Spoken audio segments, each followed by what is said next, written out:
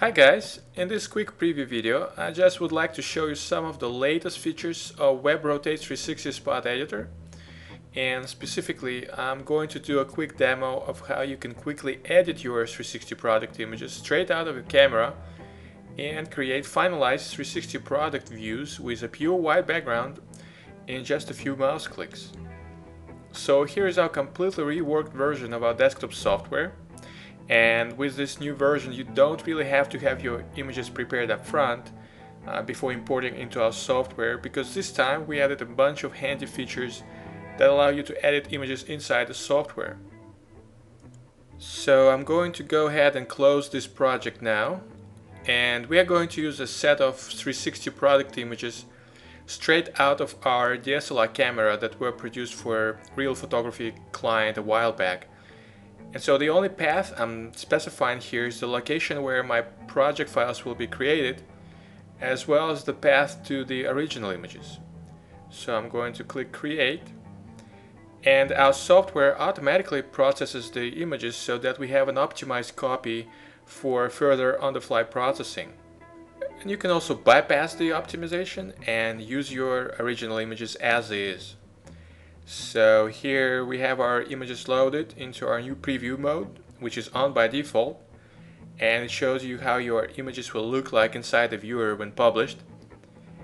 And you can turn this preview mode on and off, but it's usually very convenient to have it on to see the actual image presentation.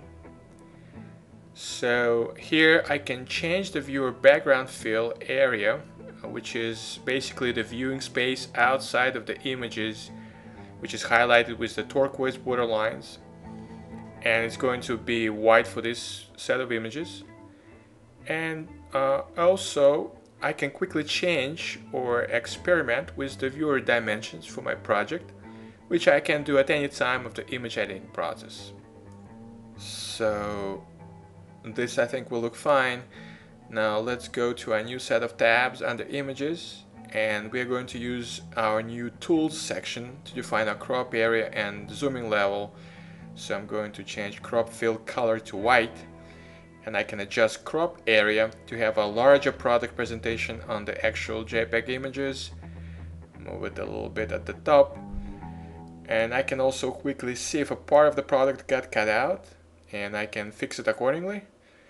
And also I can lock the cropping sliders and shift it left and right or top and bottom proportionally.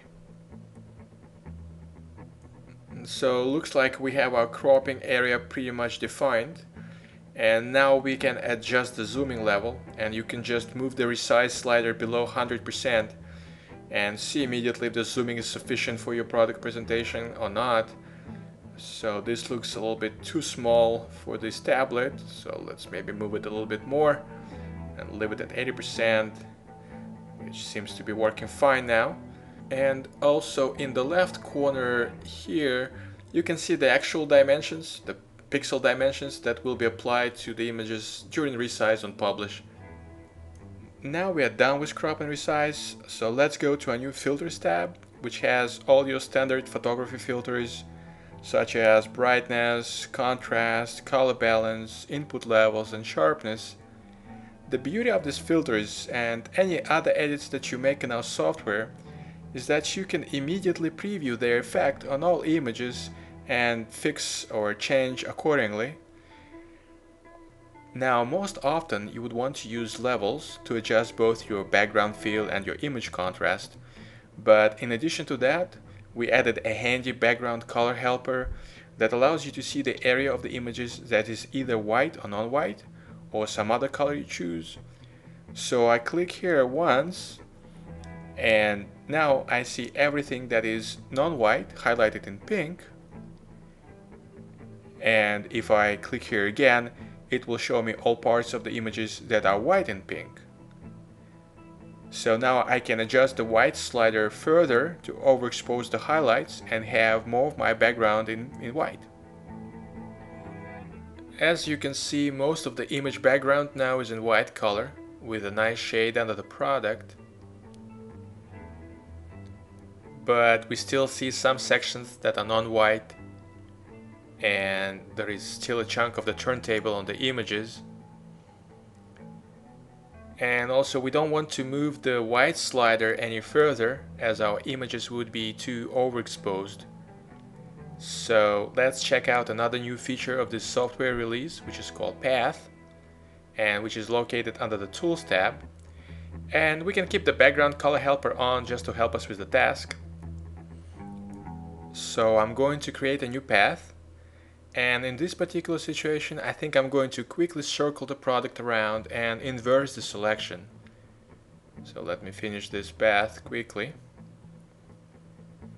And now I will inverse the selection, and I will propagate the selection to all images in the set, and will lock it just to make it easier to drag the images and see how the path was applied elsewhere. So I see now that all of the non-white areas and the turntable are gone, which is what I really needed.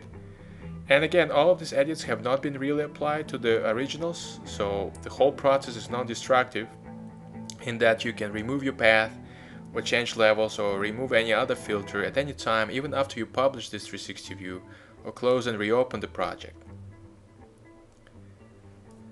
Now let's see another nice and often requested feature, which is located under the Canvas tab. So in this release we added image watermarking to help you protect your work. We added two types of watermarking: text watermarks that you can quickly create using your own wording, and then adjust various styles and orientation. So let's type in my watermark, then we will add it to the canvas, move it to the center of the image for instance, then maybe change text size, orientation, change the text fill, and maybe increase the size. So that looks fine now. Or you can use your own watermark images that you can add using the image watermark section below. So I'm going to pick a sample watermark, move it to the toolbar area for this test. You can also lock the watermarks or hide them all together and republish, for instance, for the final delivery to your client. Now we have many other new features in this release related to hotspots, publishing templates, and more, which we will cover in our next videos. So for now I'm going to just go ahead and publish this 360 view. Note that we also added a few handy additions to our publishing workflow, where for instance you can configure one or more FTP connections and publish straight to FTP. I can create a new FTP connection here or delete the old ones, and I can decide if I want to preview it online inside the browser of my choice or offline inside the browser of my choice. I can change image settings, and also at this stage I can decide whether to publish my 360 view consisting of both optimized low resolution images that load immediately on page load and high resolution ones that load on demand on zoom or full screen, or just use a single set of resized images. Let's hit publish and give it a couple of seconds to process the images. It's launched in local Firefox on pure white background as we planned, all looking fine with our watermarks applied. So this is it for our demo today. Thank you for your time.